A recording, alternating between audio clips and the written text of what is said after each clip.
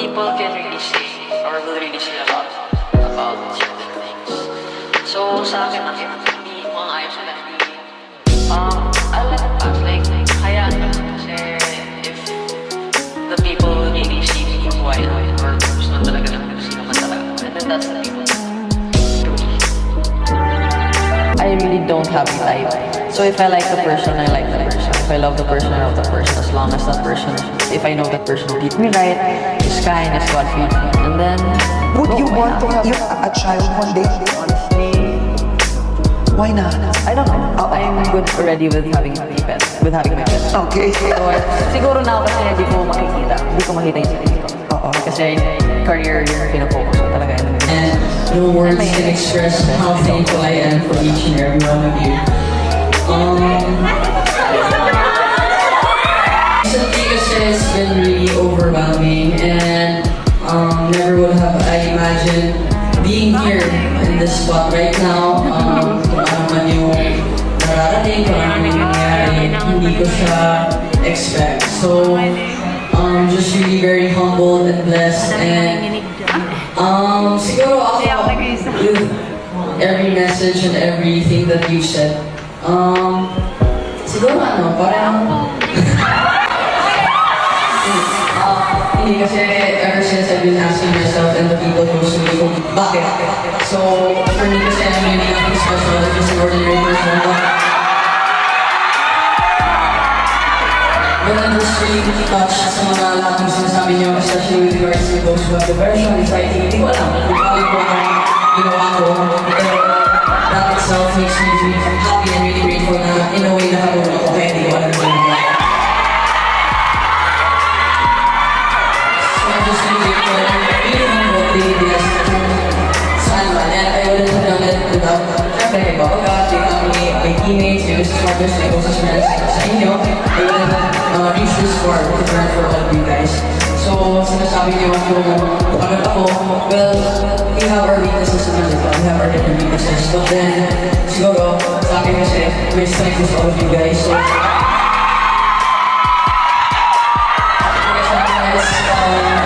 this is my way of saying thank you. So, kahit nakakapagod, alam niyo naman ako, wala ka ng all I can say is, lagi ko sinasabi to, there are a million things, there are a million reasons to be happy. So, find that reason, always look at the brighter side, and huwag susuko. So, ititigil yung mundo. Madami nagmamahal sa inyo. Siguro, just be yourself. Kasi sa akin, I think you should think of yourself na siguro. Think of loving yourself. Yun nga, think of yourself. Kasi buhay mo din naman yun eh. So, if hindi mo pipiliin sarili mo, hindi ka magiging happy sa buhay mo, diba? So, are you just there to live your life pleasing others? Or are you there to live your life as you want to? Papaya mo sana. I-compare mo yung isang tao minahal mo sa madaming tao na mahal. Siguro sa akin, the most painful goodbye is to the person you thought you'd never, or the person you thought na hindi mo wala sa'yo, is sacrifice. Because, I think when you love a person, you're willing to give up everything you have or everything. Parang you die most. So, and when you know you love someone, I think that when you feel happy around them, mahal mo yung isang tao, kahit sobrang pagod ka na, kahit sobrang masakit na, may sustain ka pa rin at lalaban mo yung at the end of the day, it will always be that person. Maging masaya siya. Kasi, wherever that person, saan siya masaya, masaya din.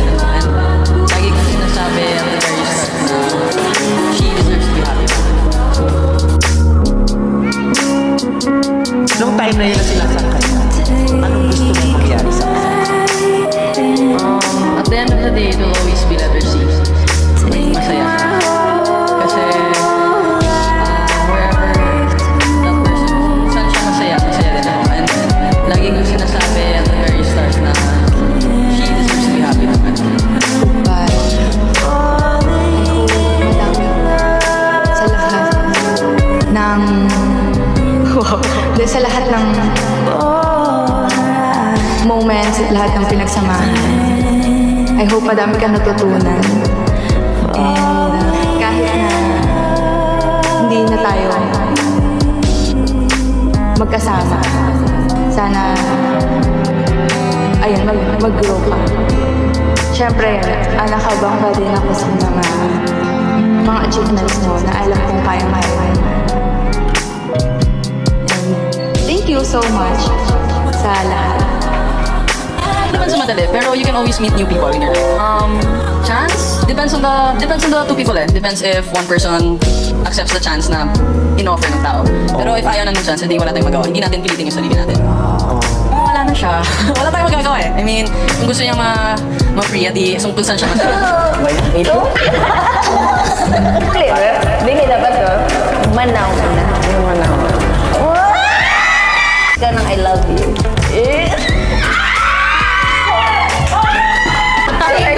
Pero kung ano, recently lang.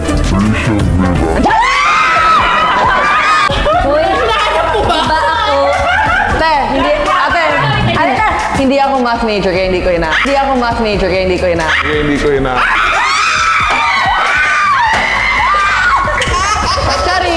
Sorry lang. Advice ka lang. Marami dyan eh, mga... Sabi ko na to sa showtime. Hindi. There are a million reasons to be happy. You just gotta find the right one. Are you happy right now? 1 to 10? Ano? 100.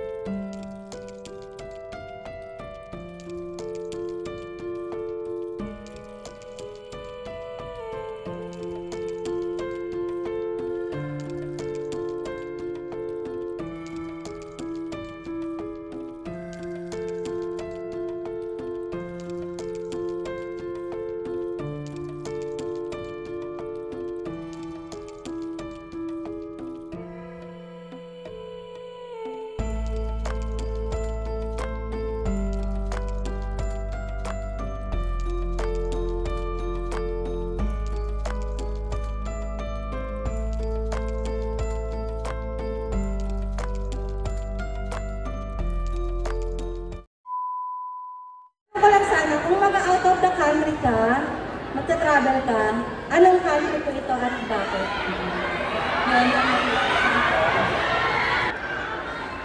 Bago? Siguro ano?